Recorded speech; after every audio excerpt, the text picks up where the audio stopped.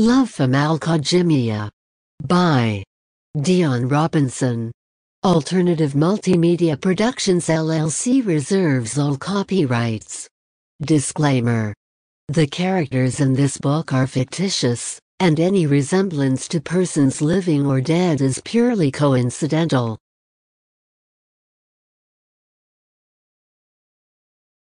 Assad and I returned to the United States around 7 in the morning. Once we were stateside, we had to check in with customs. Since I did not have a passport or applied for an American visa, we were sent to Customs and Border Protection Office at the Wayne County Airport Authority. Assad and I had to go through a checkpoint search. The inspections officer threw away all my personal miscellaneous items that is considered to be contraband. All my makeup and perfumes were thrown in the trash. The only items I was allowed to keep was clothes, jewelry, and other keepsakes. We were asked questions about our marriage. How long we knew each other. When did we get married? Did we have sexual relations? The immigration officer did not hold back any of the questions. Assad and I explained that we're two individuals who wanted marriage. Assad explained that he was introduced to Zuleika by a marriage matchmaker. We felt that we were a good fit for each other, so we got married. That was our explanation. We presented our marriage license. The immigration officer asked for our passport and my birth certificate. We gave them their demands. We waited for another 5 hours before we were taken to Romulus Medical Clinic for a mandatory physical exam. I was given immunization shots while Assad was asked a series of questions about his tour in the Middle East. After I received my medical screening and background check was cleared, I was granted a temporary green card. You two are free to go. The green card is good for a year. I advise you two to get an American marriage license, the immigration officer replied before leaving. Around 6 in the evening we arrived at Assad's home. I immediately removed my hijab and kicked off my shoes. Mashallah, I was very impressed with where Assad lives. It was much larger than the run-down apartment that I used to live in. He had a 2-bedroom apartment, a medium-sized living room, kitchen and a dining room. It was large enough for 5 people. I broke down in tears and cried.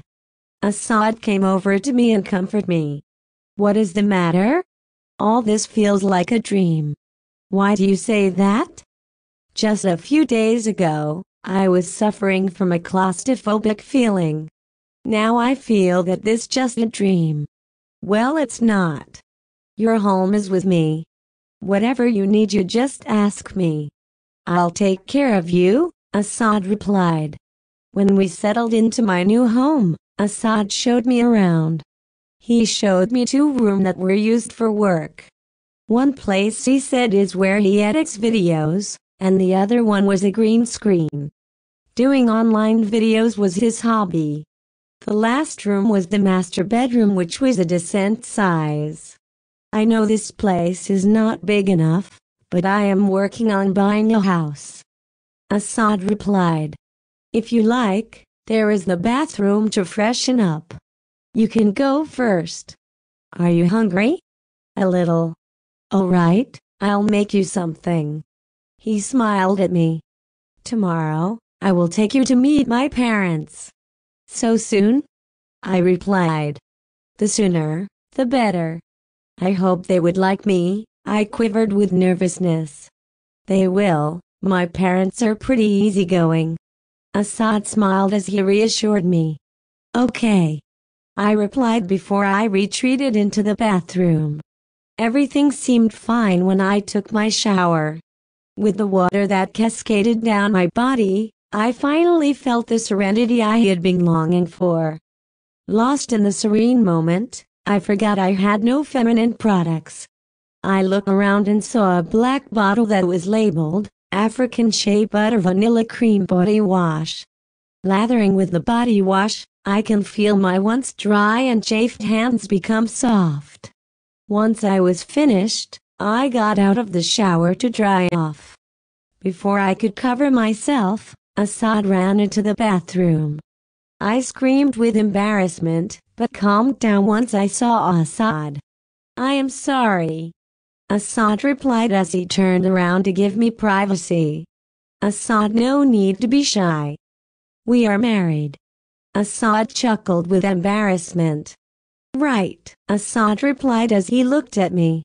"What is going on?" I inquired. "Crap, my parents are here." "Why?" "I don't know, they just showed up. You have to get dressed.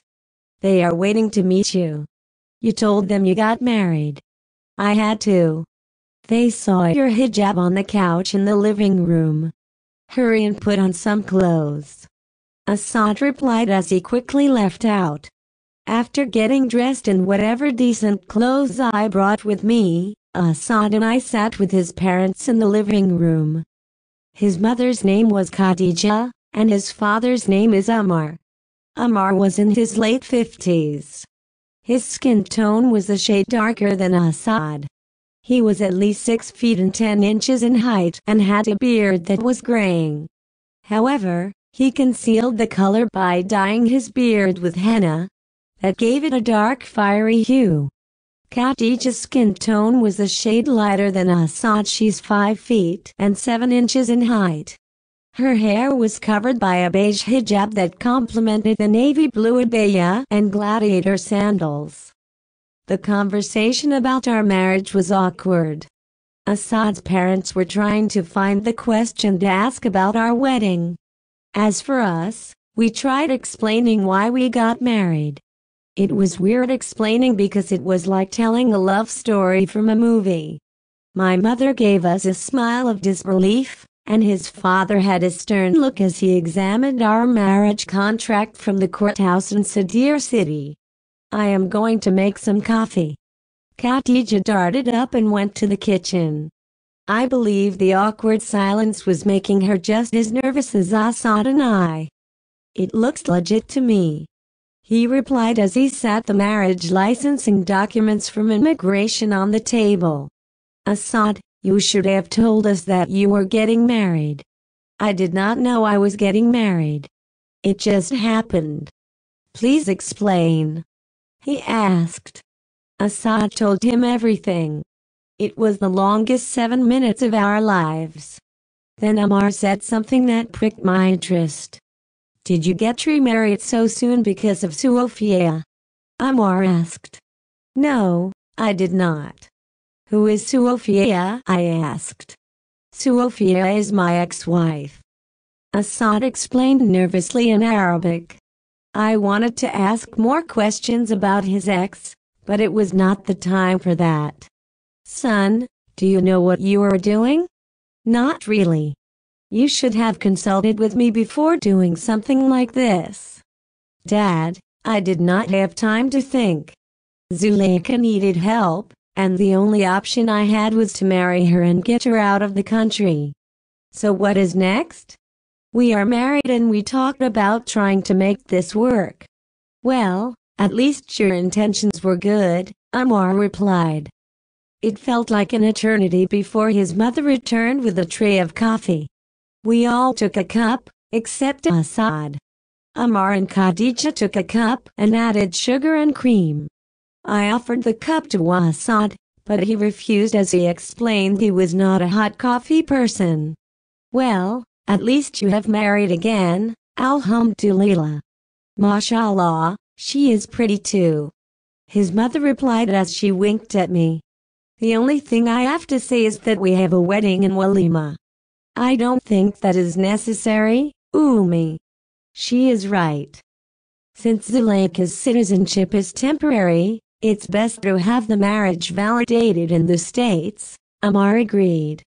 Also, a wedding is perfect for introducing Zuleika to the Muslim community. His mother replied. "I can't afford it right now. My trip across seas nearly tapped out my bank account." My husband replied. "We can have something small. We'll take care of the cost." "It will?" Assad's father replied with a surprised look. Yes, it will be our wedding gift. I guess we can do something, Assad replied. After the awkward meeting, it was time for Assad's parents to leave. As his mother was giving farewells, she looked at us. I expect you two for dinner tomorrow, Khadija demanded. End of chapter 4.